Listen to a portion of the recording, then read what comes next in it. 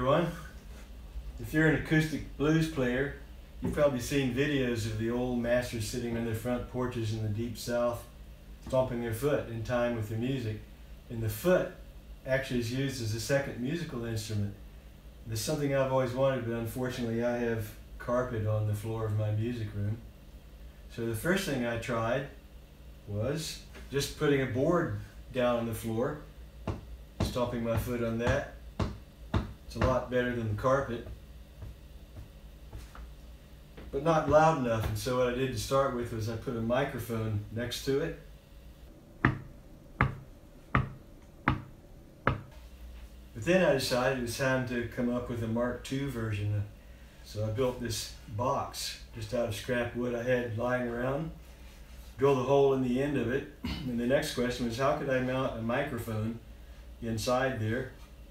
And after a bit of research I decided that a microphone was not really what I needed. So from my local guitar shop, instead I bought this thing here, which is a Soho TP201 transducer pickup. So it has a little suction cup on the end of it that's meant to stick onto your guitar. Transducers work by picking up vibration. So the first thing that came to my mind was why would you put a rubber suction cup onto your guitar if you're trying to pick up vibration, because that would try to deaden the sound. Here's what the bare guitar sounds like with no amplification.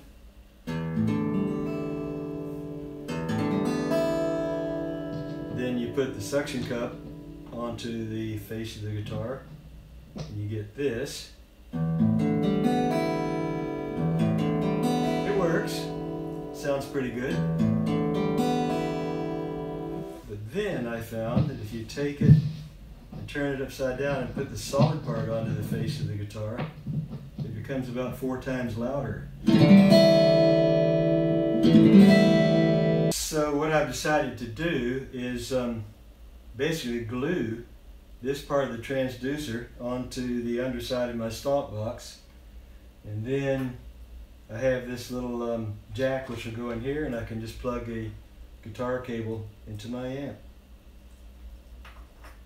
This Soho TP201 transducer costs in my local guitar shop here in New Zealand a bit over $20, and I think they're pretty much the same all around the world. So here's the Mark II version.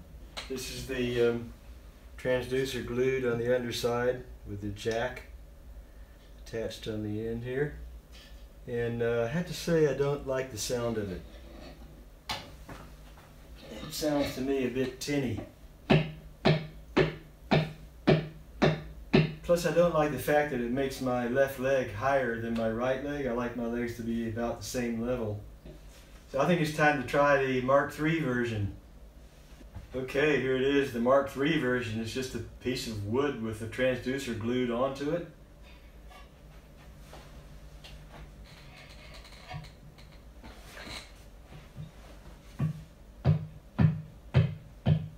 That's the sound I was looking for.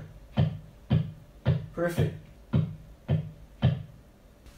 course, you can run it through any of your normal pedals. I'll just run it through this one with a bit of reverb on it here. Kind of cool. Even more.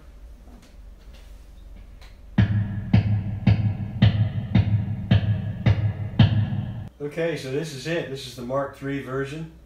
Just a transducer glued onto a piece of wood about this size. It's kind of like a section of front porch plank. There you go, the beat.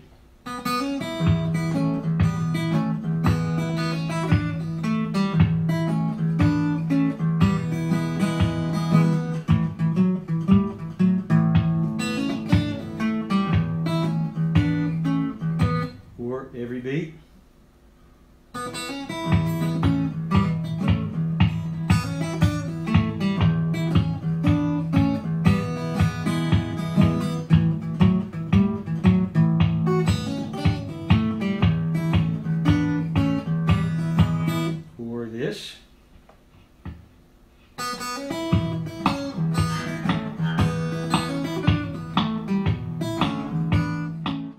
a postscript, this little electrical box makes a great cover for the transducer and also easy to drill a hole in for the jack. Cost about $4. Maybe I should varnish this, but then that wouldn't be as authentic. See ya.